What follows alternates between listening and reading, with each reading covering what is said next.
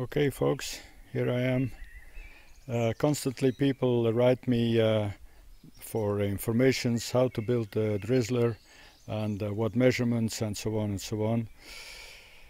Well, I cannot do that because I'm constantly changing myself, but I promise to think about something very simple to start with, and then from then on you have your own DriZzleR, you have your own first sustainable flare, and it's up to you to use your creativity and imagination and support this DriZzleR build further, because I'm not a guru. I do not know everything.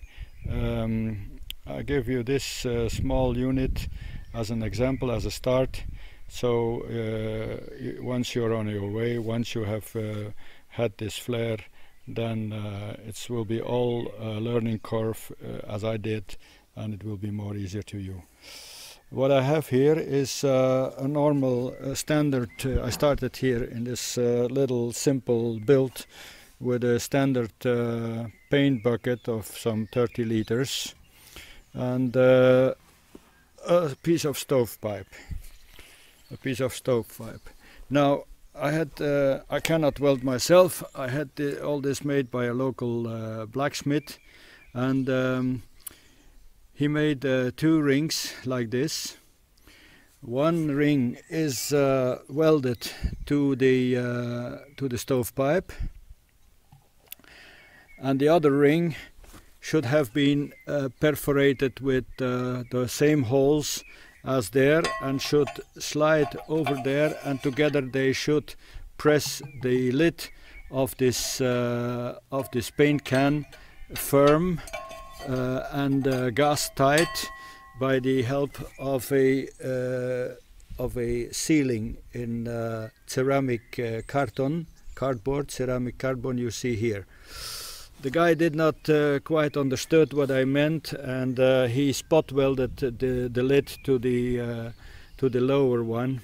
So that's not better. Is you have 2 rings and you press it in between the lid. Okay, that's the actual fuel tube.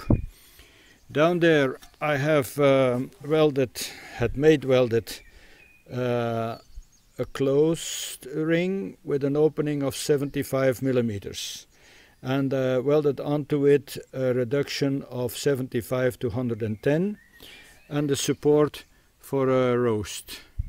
The roast is very simple. It's a very simple thing also, that you can simply slide in here, okay, as a roast. Okay, you can do several confirmations of this reduction. You could put it upside down. This is now a reduction piece, but you could also use a straight piece.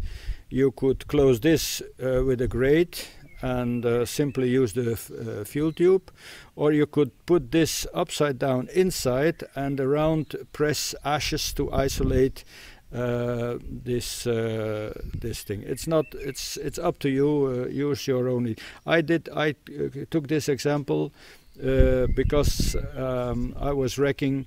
If you don't have a heavy compressor later on to expand the gas from the gas chamber, then this setup gives you a slower flow, little expansion, and you could do anyway. In between, I made some drawings what you could do.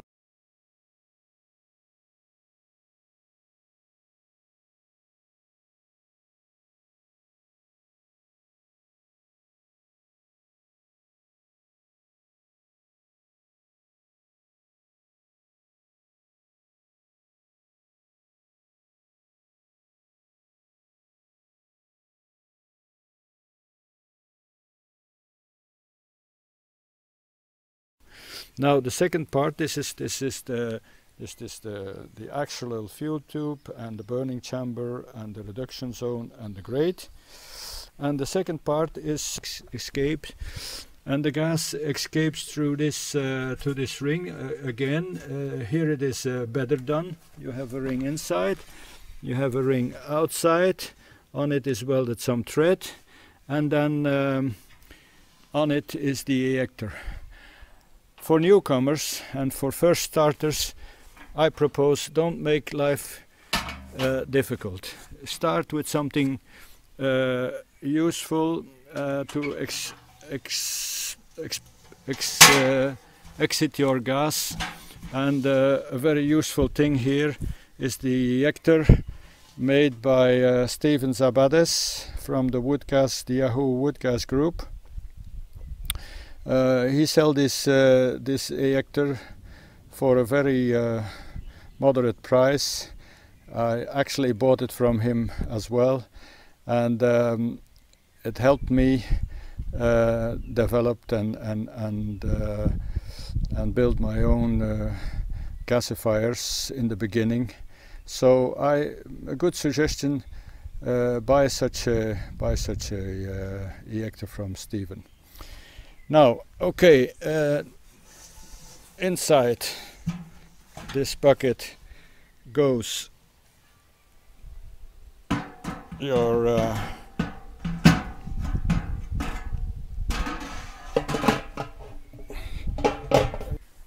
assembly with the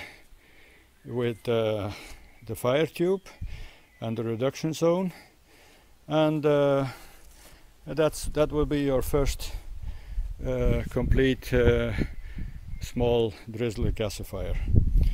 I will do one thing more on it, that is surround and wrap everything with isolation wool to keep as much as possible heat inside, and then we will fire it up and flare. And okay, see you later. I now do the wrapping of the isolation. When that's finished, I come back to you, show how it's done, and then later in the evening, when the evening falls, then I will flare the unit and you will see how it performs.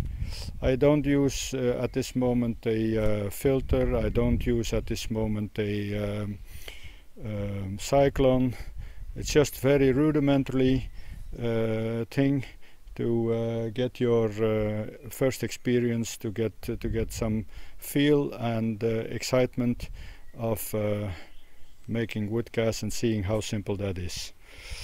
There are people that say flaring is for sissies. I completely disagree with that.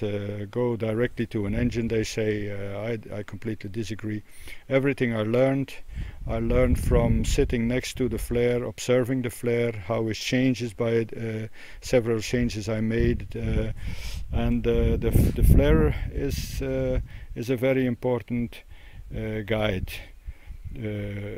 in your road to learn.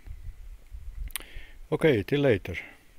Okay, guys and girls, here we have the isolated DriZzleR. This element isolated on top, and this element isolated inside, and one goes inside the other. And voila! That's the learning DriZzleR.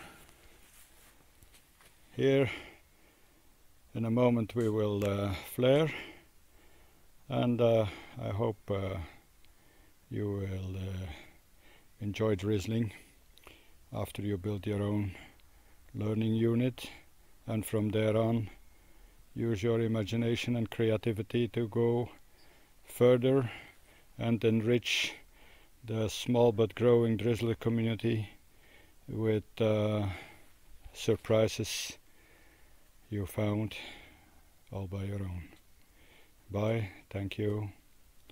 See you in the DriZzleR blog.